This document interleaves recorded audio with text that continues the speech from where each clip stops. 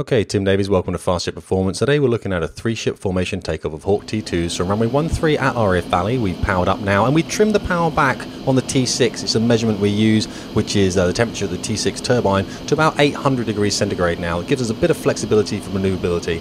Looking across the rear of the aircraft with the flight lead there, we are in the number 2 position on the right, and number 3 is there as an aircraft on the left-hand side. We're all accelerating now, just put my visor down, which we need to have.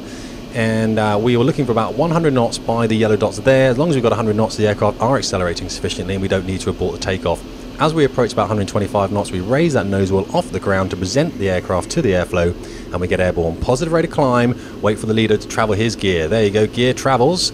Our gear will now travel, we'll pause, there's number 3, and we'll travel our flaps as well from half to up. Now we'll check that the gear is up by 200 knots and the flaps are up by 250 knots, which is their limiting speed.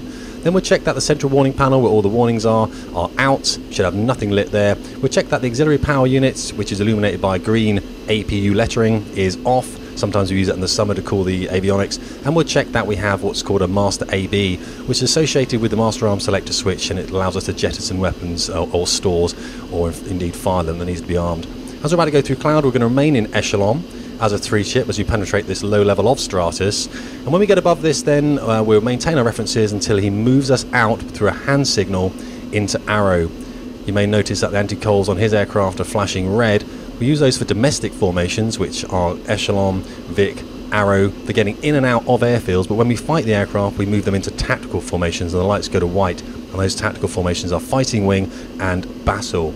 Arrow is about 75 yards, fighting wing is about 250 yards, and they both allow us the flexibility as the leader to maneuver the formation. Right, well that's pretty much it then. As you can see in the rear cockpit then, I have 3 TVs, or MFDs they're called, and I'm using my head-up display on the center one. The front cockpit actually has a head-up display as well.